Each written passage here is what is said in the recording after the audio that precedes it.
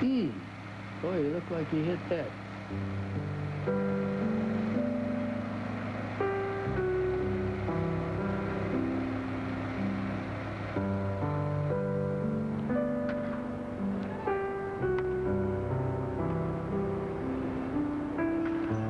Johnny, you don't call him mister in the ballpark.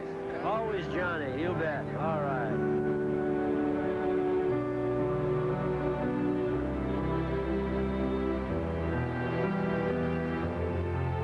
Ted was dying, and the idea for driving down to Florida to see him one final time was Dominic's. DiMaggio called Johnny Pesky, his teammate for all those years, to see if he would join him. Johnny loved the idea and signed on immediately, even agreeing not to smoke his requisite 2 cigars a day.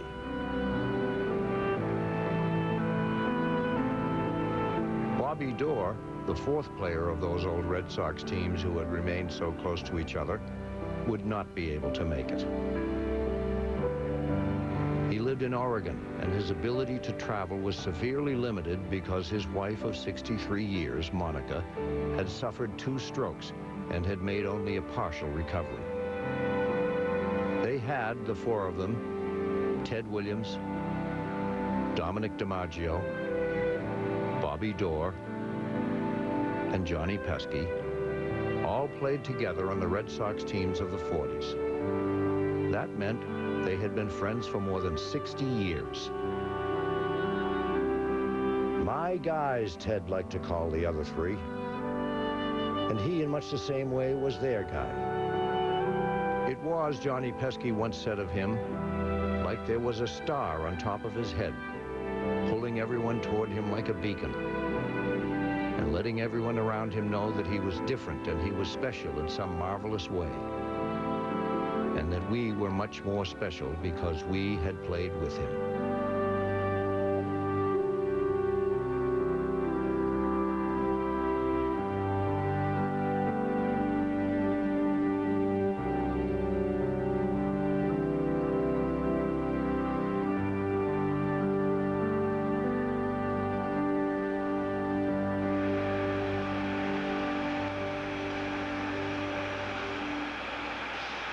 They're all born of a certain era, right after or at the time of World War I. They are all from the West Coast, played in the Pacific Coastal League. It's a poor America. None of the 4 goes to college because unless your parents in that era went to college, you weren't going to college. They had to maximize their talents. Nothing was to be wasted. Remember, that's the era of trains, which is very different from airplanes. On the train, it was like a club. I mean, they talked. They'd be 8 hours from one city to another, and they'd be playing cards or talking, and there was much more of a community. We'd go to the dining cars before anyone else, and we'd have all the waiters in white gloves and tablecloths, and everything was top grade. The games that we played, the fan-tan, the poker, bridge, hearts, all those games, the closeness. It was just a great feeling. They could even remember the exact moment when they had first met each other. In the case of Bobby Doerr and Dom DiMaggio, it was just after Bobby had signed on with the Hollywood Stars. When I joined Hollywood in 1934, Vince DiMaggio was an outfielder on our club. When we'd go to San Francisco, play a series up there, Vince would invite us to come out to his parents and have dinner, and that's the first time I saw Dom. Papa DiMaggio made his own wine in the cellar, as people did in those days. And these old-line ball players would come in and they would drink the wine hard and fast. And Mr. DiMaggio would just hold his glass and sip it slowly and watch them. And pretty soon, they would all go under the table instead of him. Bobby came to our home. I would look at him and say, my Lord, he looks like a baby, and he's playing professional baseball. And then when I asked how old he was, and somebody told me he was younger than I couldn't believe it. And Dominic remembered that Bobby was always nice, and he wasn't stuck up. It hadn't gone to his head that he was a pro ball player. Nothing ever went to Bobby's head. He hasn't changed a bit. What you see today, he has always been. In the case of Johnny Pesky, the other three had seen him first as a small, somewhat scrawny clubhouse boy who worked in the locker room for the local Portland Beavers of the old Pacific Coast League, and whose job it was to wash the sweatshirts and jocks and shine the shoes of the visiting players. But it was in Pesky's rookie season with the Red Sox that he first remembers Ted Williams acknowledging him. I went to spring training, and at night we always ate at the hotel. I'm eating with Bobby one night, and everybody's perked up, and here comes the great Williams, and he sat down with us and never took his eyes off of Bobby. And I'm sitting there, and we must have gone about 20 minutes, and finally he looks over and he says, "You're pretty good here." And I said, "Yep." He says, "Well, if you hit 280, you can help us." I said, "280? Hell, I can run that much." But I used to get a lot of chink hits, you know, base by the mound and off my end of my bat. They had stayed together and remained friends in no small part because Ted had willed it to be. He was the most compelling personality among them. You have to be very, very good to live as independently as he did, outside the laws of convention, to live to your own rules. He was the real John Wayne. I mean, John Wayne was always cinematic. John Wayne was perfect age to serve in World War II, but did not choose to do it. Ted served in 2 wars. The best illustration of Williams's authenticity and independence came on the last day of the 1941 season. He could have played it safe, taken the day off, and rounded off his .3996 average to 400. And the thing about Williams is it's a sort of a pristine thing. Hey, 399 point whatever. We don't round things off. And so he goes up and he gets 6 hits, and he hits the 406. It's a wonderful reflection of the time and place, and I think it's why he's considered to be so special. He did it his way. Of Dorr, DiMaggio, and Pesky, each of the three was married to the same woman he had been when they played. Ted had been married 3 times, never with demonstrable success. And though people often spoke of him as the greatest hitter of his age, no one ever spoke of him as the greatest husband or father. We were having dinner, and then Ted said to me, he says, "Dommy," he said, I admire you for what you've done." I said, "What are you talking about? What do you mean?" So he said, "Well, you got through to playing ball, you went into business, you did this, that, and the other." And I said, "What about you?"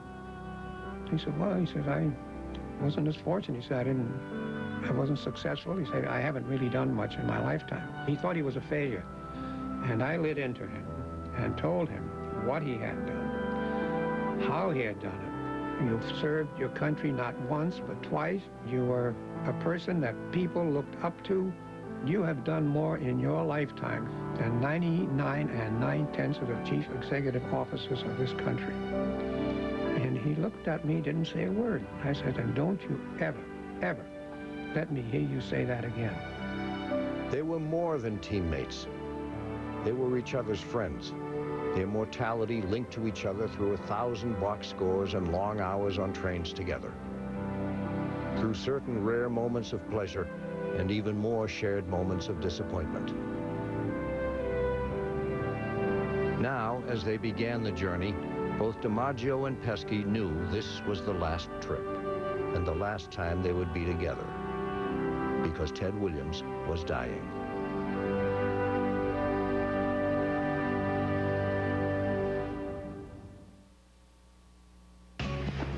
Excuse me. Dentine Ice. Intensely cold. For icy fresh breath that lasts and lasts. Dentine Ice. Nothing's colder than ice. One big time dirt and odor gone? New Neutrogena Men Power Scrub Bar has it wrapped up. The washcloth and deodorant bar in one. Special texture scrubs deep down. Devours odor. Want to feel a new kind of clean? Neutrogena Men Power Scrub Deodorant Bar has it wrapped up.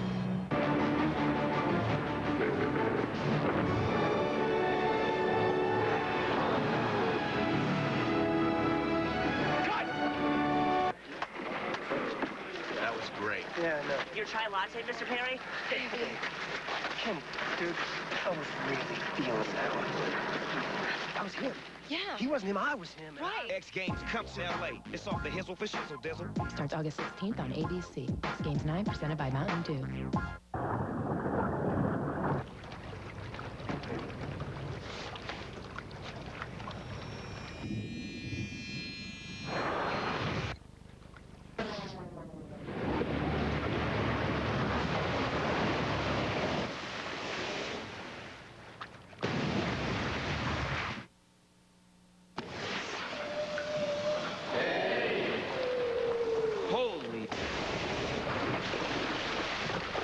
Coach, I'll race my dog. I'll race any dog. I'll race your dog. Pick the animal, I'll race it and beat it. I'll race you, your cousin, your auntie, your mom, your dad, your nephew, your nieces, whoever. You name somebody, and I'll race them. I'll race an All-American, All-State, world-class athlete. Point them out to me. I'll race Lance Armstrong on his bike, 100 meters, 200 meters. Anybody, anywhere, anytime. Put him next to me, you say go, I'll race him, and I'll beat him.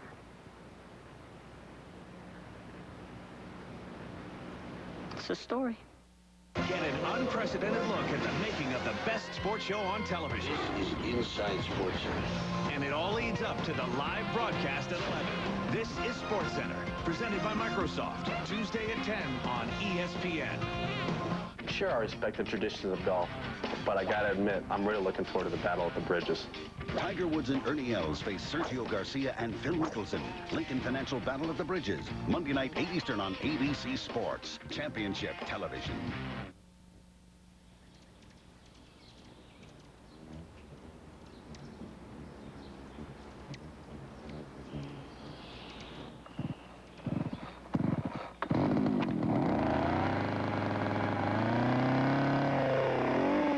Although he grew up in Los Angeles, Bobby Doerr had borrowed a little money from his father and bought 160 acres on the banks of the Rogue River in Illinois, Oregon. And emotionally, over more than 60 years, never really left there. Even in the years he happily went off to Boston to play baseball. As they grew up together on the Red Sox, and Williams struggled, especially with the media, Doerr was his confidant. On road trips, Williams would want to go out for a walk, but only with Doerr.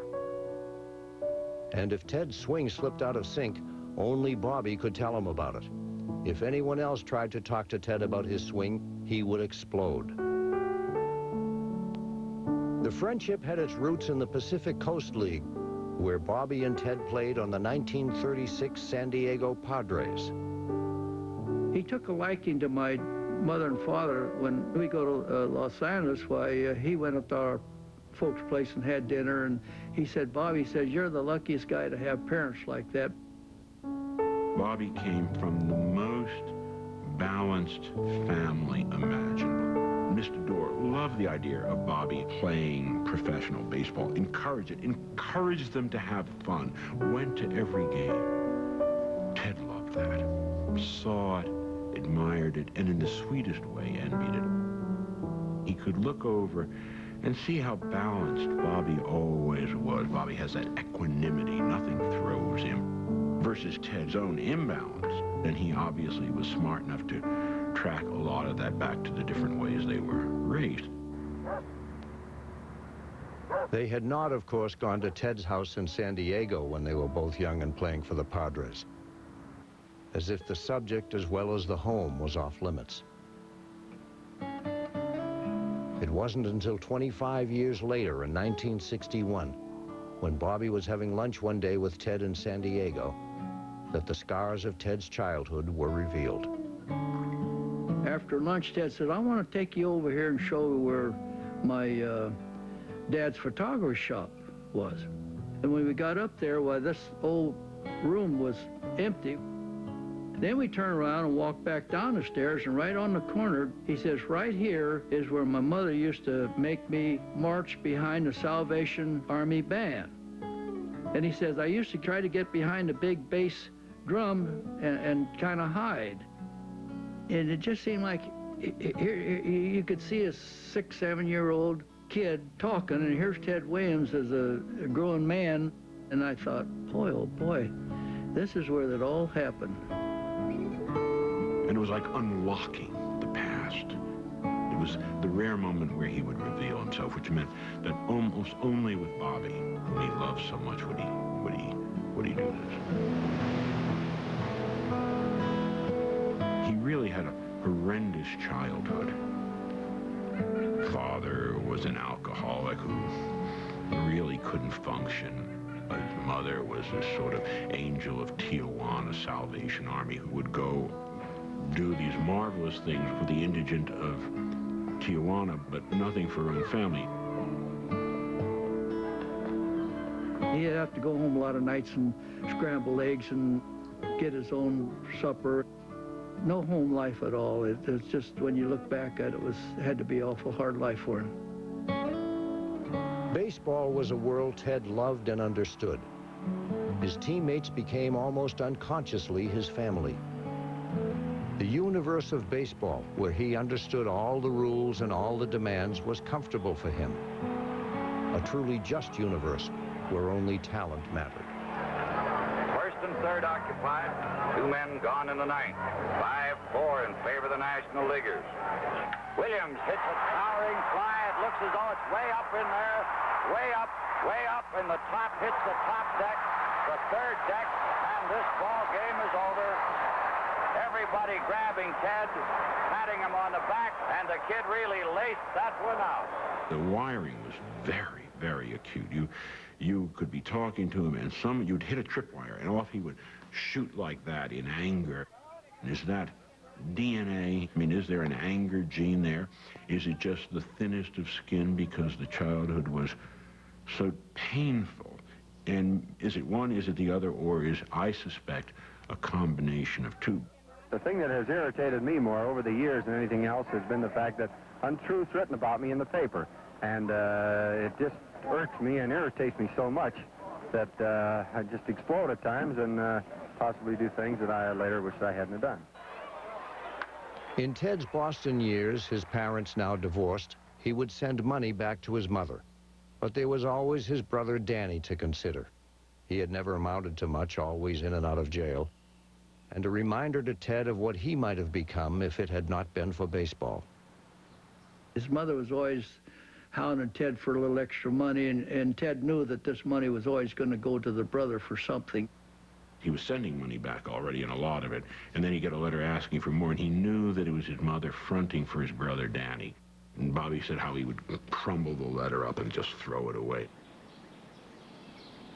Bobby Doerr understood better than anyone the patience required of Ted's friends. And yet never suspected that patience may be tested one day fishing in the Florida Keys. Ted's going to get breakfast. He says, I'll boil the eggs, and he says, you get the grapefruit. Heck, all I ever did was take a knife and peel around the grapefruit and cut. I just cut through the segments. I didn't cut each segment, you know. So when he goes to sit down, he says, gee, how did you cut these grapefruit? There, in the home of one of the last great perfectionists in America, he had carved the grapefruit wrong. After breakfast, they went down to the dock, and Bobby had tracked some dirt onto the boat. And Ted had shouted at him, "Damn it, why can't you wash your shoes down?" It was not a good start. There's about 4 or 5 big tarpon right out from the boat. I made a perfect cast, and this 80-pound tarpon hit the lure, and I could feel the thing broke off. Ted said, what the blankety blank happened now? Well, now he's got to tie another lure on. All the time he's tying the lure on, he's just cussing a blue streak about my fishing. Then in another cast, Bobby couldn't tell what was the head or the tail of the fish, and he casts the tail, and the fish spooks, and it gets worse and worse, and Ted is getting angrier and yelling. My back's getting tired, and I stepped back out into the boat to get kind of relaxed. He said, what are you doing? I said, my back's bothering me. I said, get back up on the box there. And so, Jesus, like a puppy dog, I get back up on the box. Now I'm saying, Jesus, I hope we don't see any more tarpon. I don't want to foul up anymore. So, my gosh, here a little bit, a great big tarpon kind of rolls in front of us. So I made a perfect cast, and geez, the thing grabbed it, and he must have jumped. 8, 10 feet out of the water. The line breaks.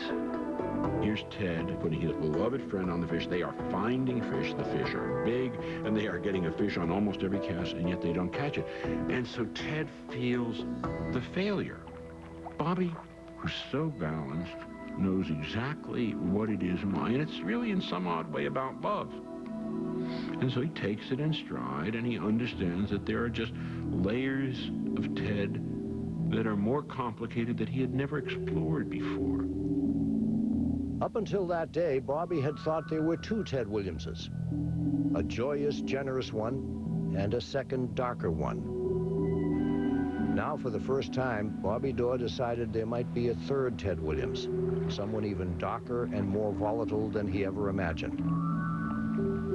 When they went back to the house at the end of the day, Ted said, "I guess I was a little hard on you out there today." That, Bobby thought, was as close to an apology as you were ever going to get from Theodore Samuel Williams. To the hip, hop, hippie to the... No sense hitting the snooze when that aroma bursts through. The taste will beckon you. Morning, noon, and night. Only one place does it right. Yeah, he's one of ours. Burgers fresh and piping hot. Anytime you want them, even breakfast. Guess what? It's the OK Decide Already computer sale. Because all you've got to decide is whether you want $300 off our Gateway 300S desktop or $200 off our 400 SP Plus notebook. What does the plus mean? Why, it means this notebook features a CD burner DVD combo drive and a mobile Intel Celeron processor at 2.2 gigahertz. That means it's fast. So call, click, and come in today for great Gateway computers featuring Intel processors.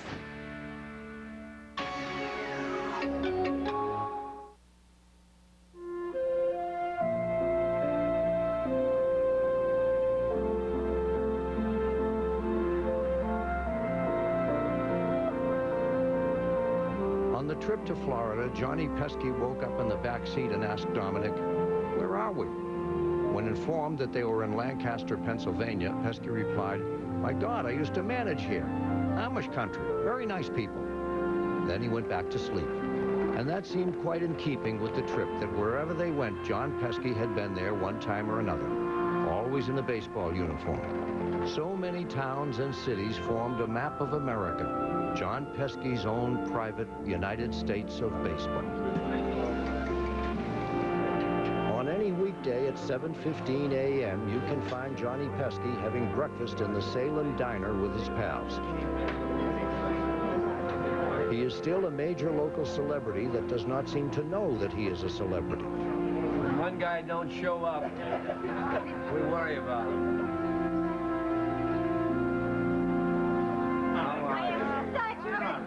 How are you? All right, all right. John is rich, if not in traditional terms of wealth and accumulation of material things. Thank you so much. In friendship, and even more in palship. Go home, you Yankee. They say the good old days. That's a crock. There's no such thing as a good old day. Today's a good day. I think there's a great sweetness to John, a capacity to calibrate his life as he lived it with what might have happened if there had not been baseball. You can look back and see how rich the journey is, and you've had wonderful friends, people care and remember. The Paveskoviches are Croatian. Johnny's dad settled the family in Portland, Oregon, where he worked in a sawmill. There was never much money in the house, but the $15 per week paycheck ensured that there was always food on the table. When John Paveskovich was about 12, he got his first job keeping the bullpens clean for the Portland Beavers of the old Pacific Coast League. From there, he graduated to clubhouse boy, where he could earn as much as $10 a week in tips. Eventually, he played minor league ball, working the sawmills during the day and playing ball at night. The name is Paveskovich, but you couldn't fit all that into a box score of the day, so it gets shortened to Pesky. Needle Nose, he had been called, even when he was in the minors because of his prominent nose. But no one liked using that nickname more than Ted, somehow with its use making Pesky the younger brother he had always wanted, instead of Danny Williams, the younger brother he actually had. Pesky and DiMaggio were still in Pennsylvania farm country when conversation drifted to the players they hadn't liked. Spud Chandler of the Yankees, Pesky said, was tough. God, he was mean. He'd hit you in the ass just for the sheer pleasure of it. Pesky had washed his uniform when he was a clubhouse boy.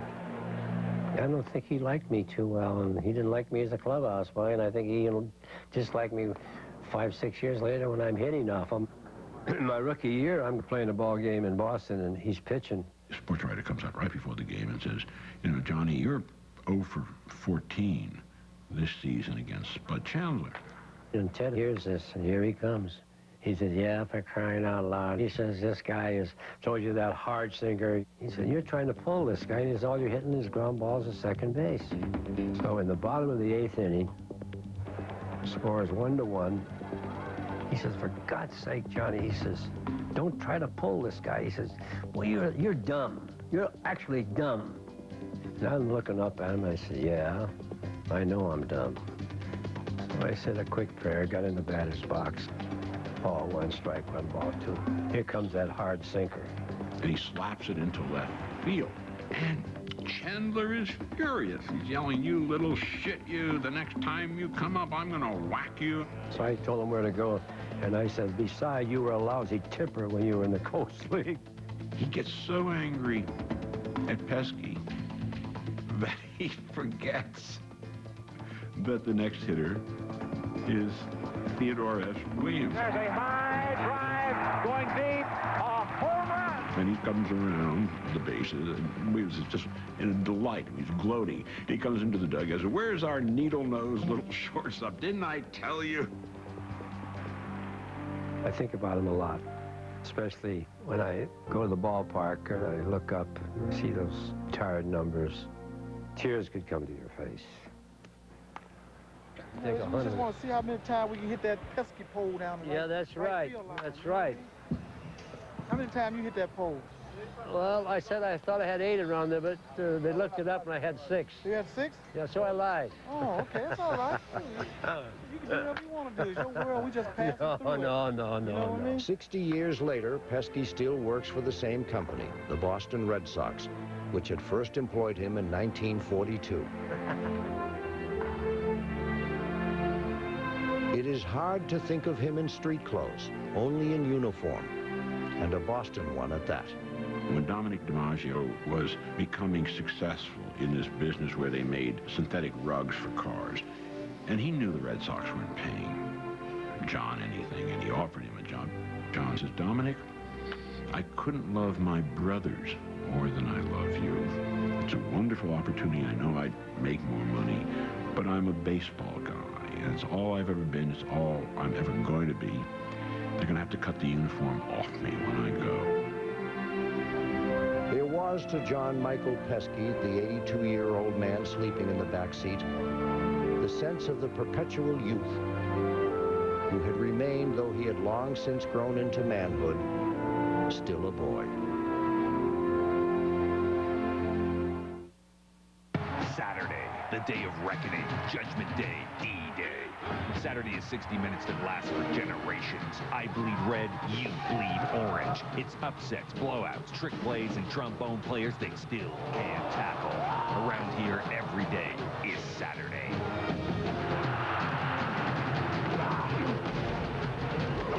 NCAA Football 2004, rated E for everyone. If it's in the game! EA Sports. It's in the game! When did you first try it?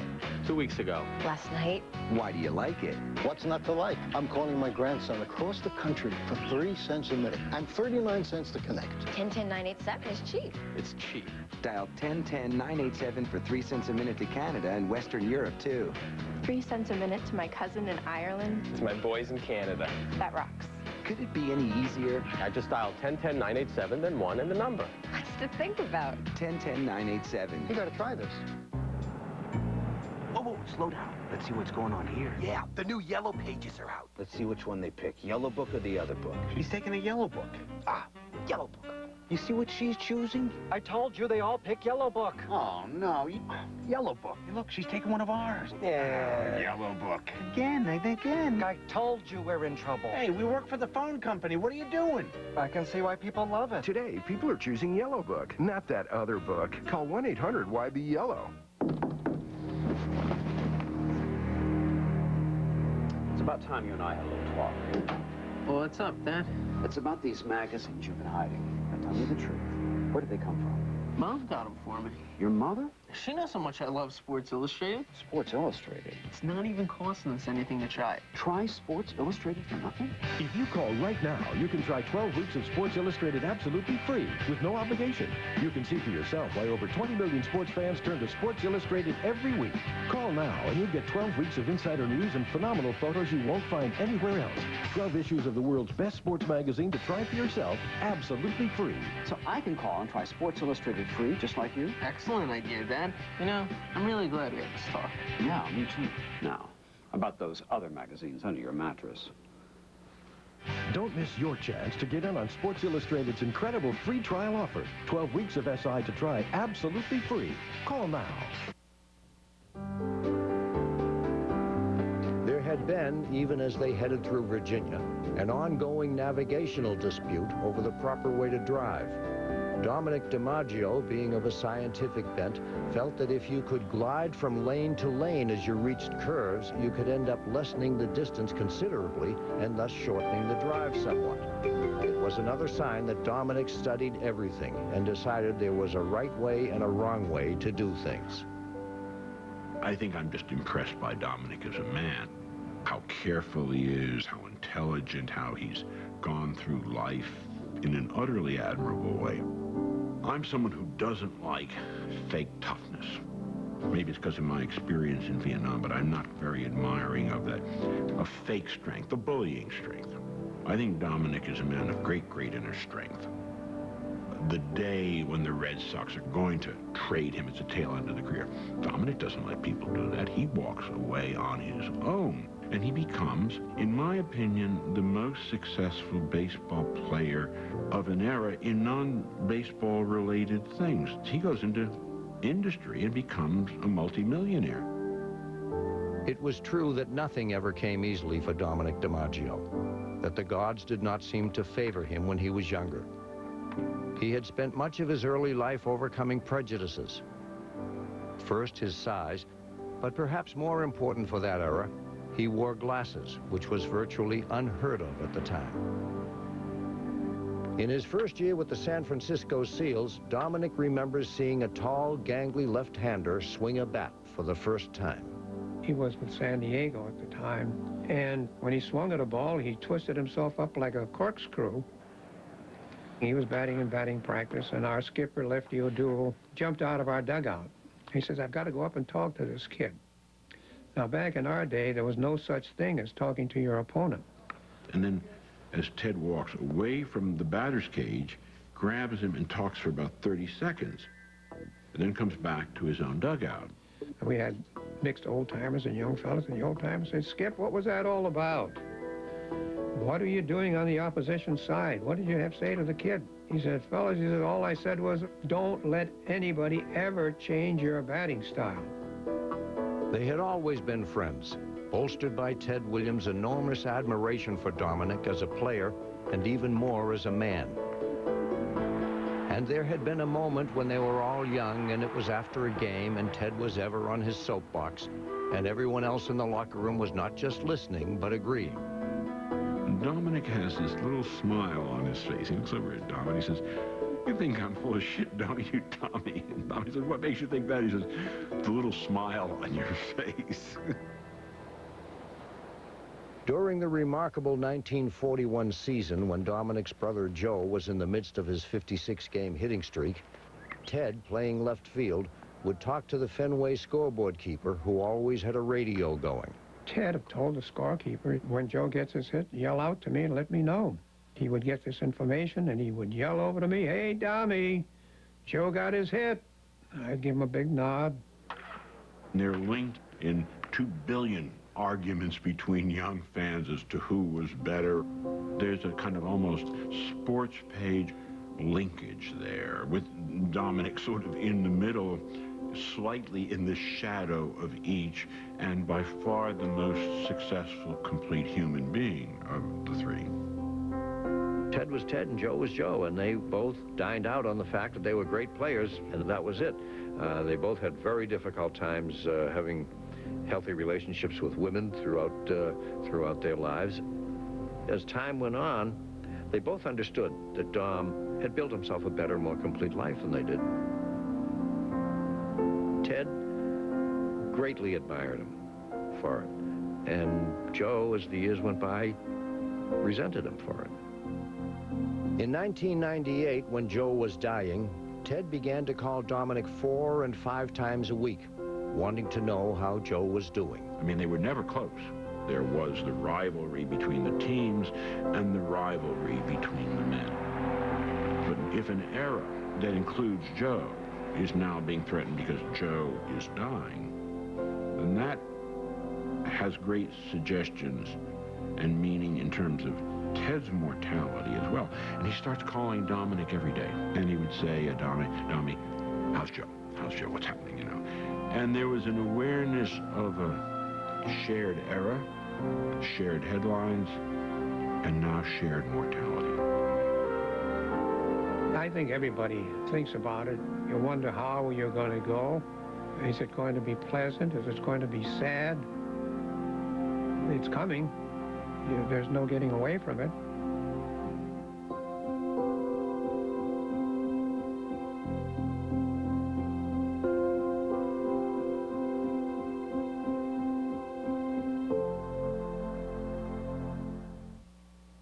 Rough night's sleep? No big deal? Look again. This X-ray shows no support for your neck and spine when you toss and turn on an ordinary pillow. Introducing the Contour Cloud for incredible support and comfort.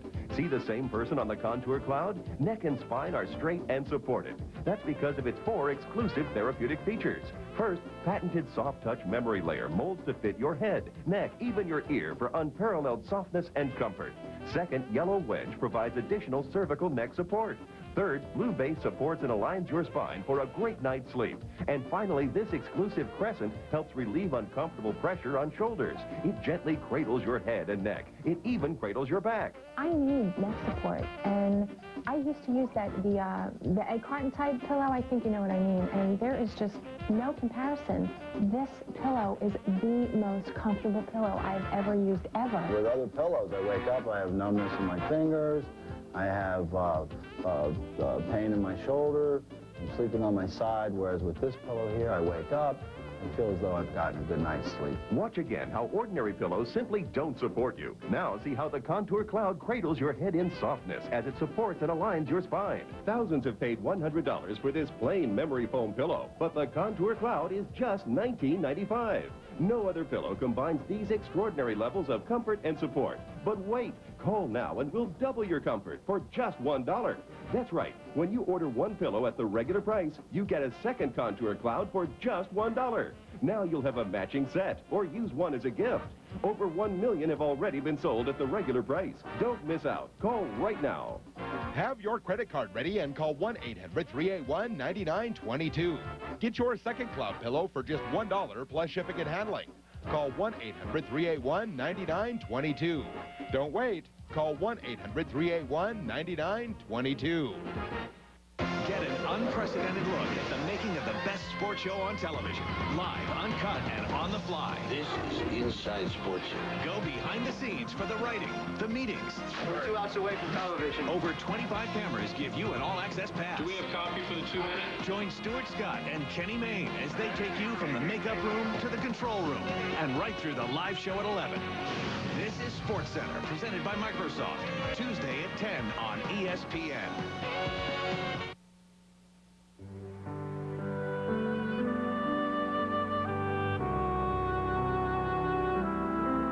I can still see Dominic with a towel over his shoulder, sipping on a cup of coffee. Bobby getting ready to get dressed to go out to take infield. And there's Ted in the corner, and I'm sitting there. And we talked about everything, especially baseball. You know. Of course, Williams, he was the king. We were all in our early 20s, and, you know, we got pretty close. You know, we worried about one another, and talked to one another, and playing with them was great. Oh, boy, I just tell you, it was so much fun. God. There were so many stories told on the trip, but always hanging in the air was that Ted was dying.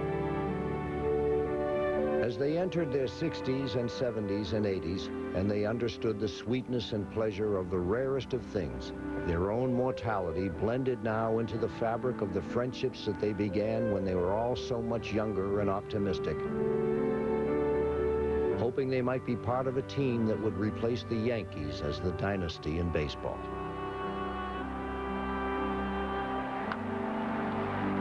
For all their greater experience in World Series play, in no way did the St. Louis Cardinals dominate the Red Sox in 1946. It was, in fact, as even as a 7-game series can get. And it all came down to a sequence of events in the 8th inning of the final game. Johnny Pesky was the alleged GOAT. He was the guy that the sports writers of that time fixed on as having, you know, slipped on the key play. Top of the 8th inning, Dominic DiMaggio doubles home 2 runs to tie the score at 3. As I turned first base and dug for a little extra speed, I pulled a hamstring, and I barely got to second. Never mind trying to get to third. So they pulled him and they put Leon Culbertson in. And Culbertson doesn't have Dominic's arm. He doesn't have Dominic's confidence. After St. Louis's Eno Slaughter singled in the bottom of the 8th inning, Harry Walker came to the plate, and Dominic DiMaggio had a sinking feeling. We moved Leon from center field where he was over toward Teddy, but not enough, and I was on the top step trying to get him over even further. Slaughter is just running from day one. The crowd is Pesky, can't hear anything. Johnny went on the grass back to shortstop to take the relay from Culbertson. It really wasn't a real firm throw. It was kind of a lob to make sure he hit me. Now I turned, and they said I held on the ball. And as soon as Slaughter got into the clubhouse, he told the media that he had remembered, as he was getting to third base, that I was no longer in center field, and made his mad dash to home plate. It proved to be the winning run, and the media blamed Pesky for his perceived hesitation before he threw. It got in the paper, well, Pesky's a dummy, and they put a pair of horns on me. The truth is that Pesky made a normal play, and Enos Slaughter, who was a ferocious player, made a great play. Pesky never complained. He'd been taught early on when he was a young guy in Portland by some older players, don't try and defend yourself and put the blame elsewhere. It won't work. You're just going to have to. If you're a man, you have to take the blame.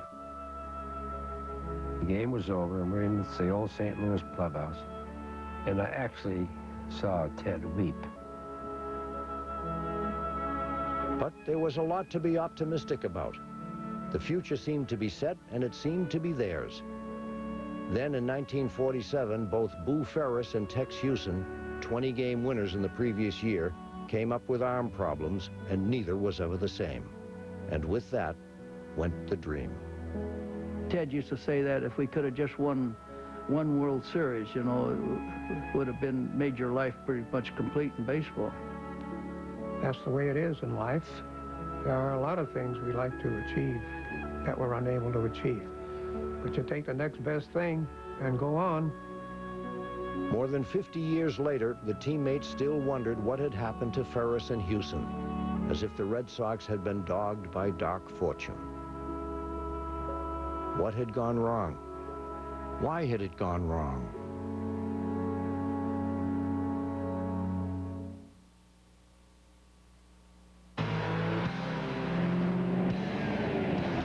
When you hit the brakes, a whole lot of things have to go just right.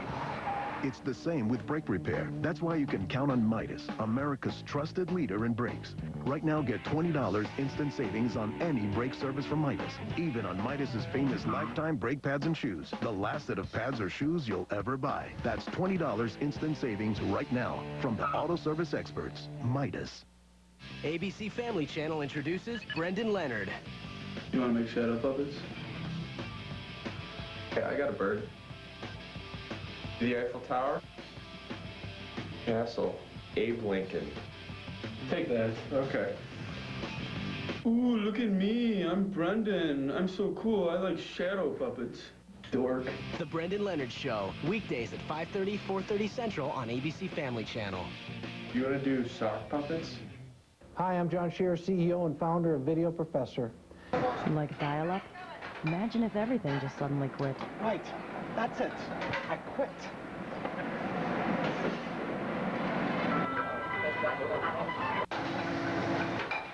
Unlike dial-up, Comcast high-speed internet doesn't just quit, because it's always on. Best of all, it's now available at a dial-up price. Voila. Bon appetit. Waiter?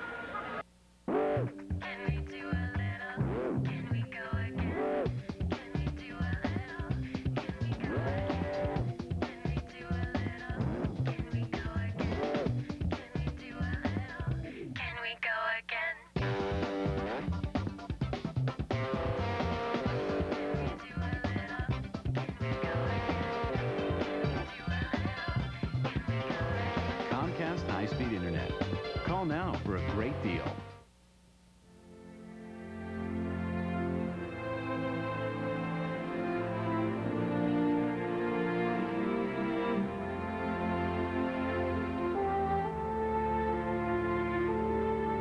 Bobby Dorr was the first to go. He remembered coming in to make a play on a slow ground ball, and he felt something go in his back. He had loved playing baseball, but he was 33 now, and he had been doing it professionally since he was 16. Ted was gone, off in Korea, and time was running out for the rest of them. After playing in only 25 games for Boston in 1952, Johnny Pesky was traded to Detroit. Dominic retired in 1953 when the Red Sox tried to bench him in favor of a young outfielder named Tom Umflett, who lasted only 1 year with the team. It was a bad time in general for the Red Sox organization and its players and fans. Boston was going after young white players, and though they had the first shot at Willie Mays, they had not signed him. So it was that when Ted Williams returned from Korea, he came back to a significantly less talented team. All of his old friends gone, and Willie Mays not playing beside him in center field. Quite a touching sight. Everyone standing at Fenway Park as Williams hit probably for the last time. There's a drive to deep right center. This may be gone. Brad way back there watching. Home run! Ted Williams! Well, if you had written it that way, nobody would believe it, so I even tried. The radio never went on. Dom and Johnny talked about everything from family to baseball, and Ted, of course. They remembered the time that Bobby had invited Ted to Oregon for some steelhead fishing. And Bobby had tried one more time to get the best of Ted Williams in a debate on hitting technique. Look. We're not arguing about nothing. We're not arguing about nothing. You call it. Right now you're arguing about who's going to start first. Contentious, opinionated. And he always won the arguments because he was smart, he argued well, he was louder than anyone else, and because he was the great Ted Williams, and therefore he was appointed judge and jury. Bob gets 10 minutes to explain his theory on hitting. Ted gets 10 minutes and no more to explain his. And no interruption. He'd always back you in a corner on anything you had. He was so dominating that you didn't have a chance really to ever win an argument. Oh, that's a foul.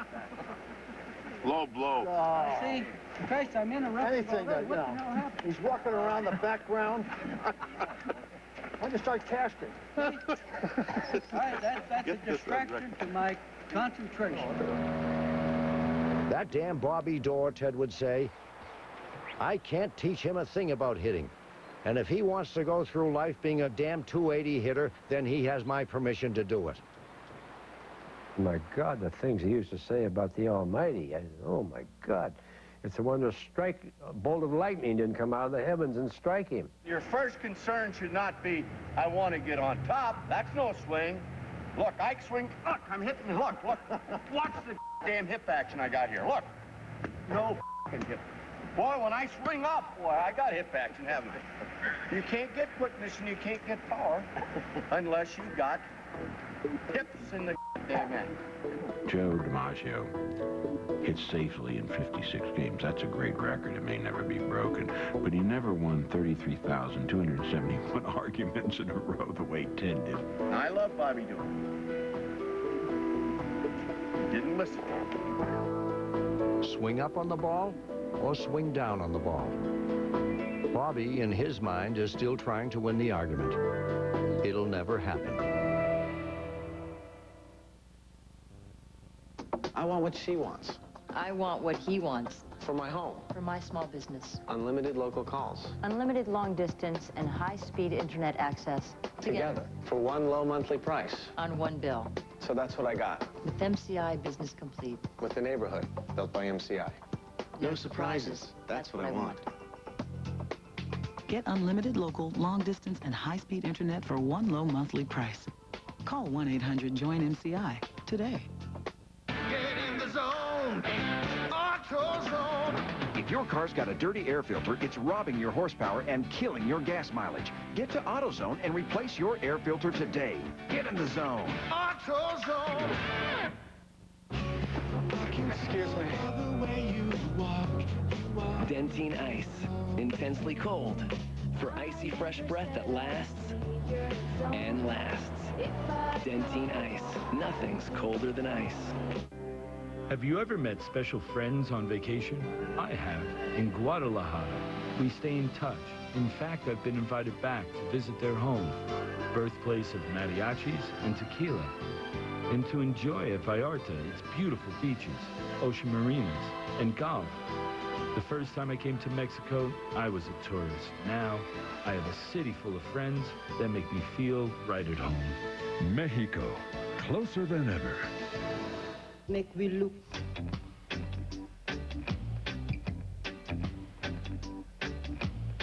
See that? Mm-hmm. That's 51 years old.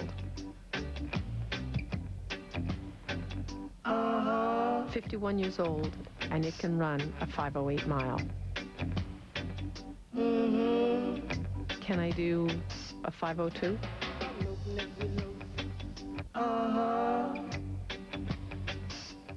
Sure, I respect the traditions of golf, but I gotta admit, I'm really looking forward to the battle at the bridges. Tiger Woods and Ernie Els face Sergio Garcia and Phil Mickelson. Lincoln Financial Battle of the Bridges. Monday night, 8 Eastern on ABC Sports. Championship Television.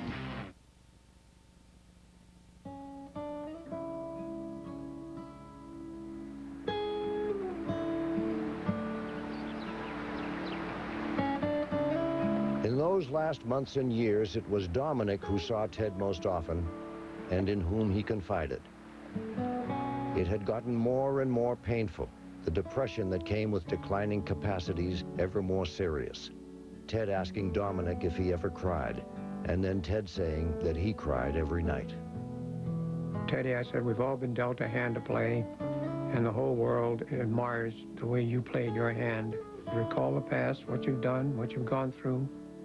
I said, this is all part of the same hand, and you're going to have to live through it, and it would settle him down. After a night in Roanoke, Virginia, they had driven roughly 600 more miles to Hernando in central Florida, where Ted lived now. So it had all come down to this, one final visit. These older men who had once been so young. They had made it through the Depression and World War II, but they had never overtaken the Yankees the way they had hoped. Your perspective changes, and you see that it's more about a long journey rather than winning or losing. Maybe they should have won more pennants in World Series, but it didn't happen. And with each additional year, winning or losing a pennant means less. It's more about doing it, who you did it with. Did you stay friends? Did your marriage last? How do you get on with your kids? That's the real journey. They had known over the years when one of them was sick, and they had paid close attention. When Dominic was struck back in 1962 by Paget's disease, Ted had said, "Dommy's got this damn awful disease. Anyone else with this disease loses their dignity. Not Dommy." When John Pesky had come down with a rare allergy and began to lose weight at a frightening rate, they had all been very nervous. Ted had been sure Pesky had cancer. "I'm worried about our needle-nosed little shortstop." Phone calls were made from Florida to various Boston hospitals. They had been aware as well of the problems of Monica Dorr's health and of Bobby's abiding love and care for the pretty red-haired girl he had fallen in love with when he first saw her walking in a field in Illahee, Oregon. Half the time, I never can open these things up. Here we go. She had contracted multiple sclerosis in the 40s and more recently had several strokes. Does that look all right to you? They were determined not to let the shadow of her illness weaken their marriage. After all these years, in some miraculous way, he and Monica had gotten it right. As they entered Hernando, Dominic was best prepared for what they were about to see, because he had flown out to San Diego to visit Ted in the past year when he had started his rehab. And he knew how painful it could be on first glance to see an old friend so damaged by failing health. The immense force of the man, both physical and emotional, suddenly dimmed by a body that was breaking down. When I saw him, I thought I would die. He still had the features, but he was so drawn. Teddy raised his head. Dominic says, "Teddy, Teddy." Dominic kept on talking. He says, "Johnny's here." And he kind of moved. He said, "Oh, Johnny." He had a problem putting food to his mouth, but he wouldn't let anybody touch his food. He'd get into a rage and don't, and he'd push and say, "Don't do that." Wanted no help. We had 3 great days with him. We sat around, we talked baseball. He said to us, he says, "Who's the most underrated hitter you've ever known?" "Well, this is Williams." And we're guessing this guy, that guy. "No, you guys don't know anything." You know, he was the same old Ted Williams. So finally, Dominic says, "Well, who do you think it was?" He says, "Eddie Robinson with the White Sox and the Senators in Cleveland." And we all looked at one another and said, "By God, he's right." Dominic suddenly said, "Teddy, I'm going to sing you a song." It was the story of 2 men who were best friends, and suddenly he filled this house with the sound of his beautiful baritone voice. Ted loved it. He started clapping. So Dominic sang it again, and Ted clapped again. Then it was time to go. The last thing that Dominic had done was check with Ted to see if he was getting the ball scores, and apparently he was not. But I said, "Okay, Teddy, I will call you every day and give you a blow-by-blow description." And I might have missed a couple of days, but not many. And now, late in their lives, the immortality of being a young baseball player gone, they look back and they think their lives were very good, that they got the most that they could. They're comfortable with who they were, what they did, that they didn't waste anything, and that the real rewards were not in the paycheck, but in the friendship, in the doing, and in the resonance of a nice, sweet, gentle kind of fame that lasted a long time. The last thing that Ted said to me was the day before he died. And he was handed the phone. He said, "Hello, Dommy." And those were the last 2 words I ever heard from Ted. I started talking to him, and I said, Ted, are you there?" A nursing attendant picked up the phone and said, "He's fallen asleep." "Well, please tell him I called," Dominic said. And the next day, Ted died.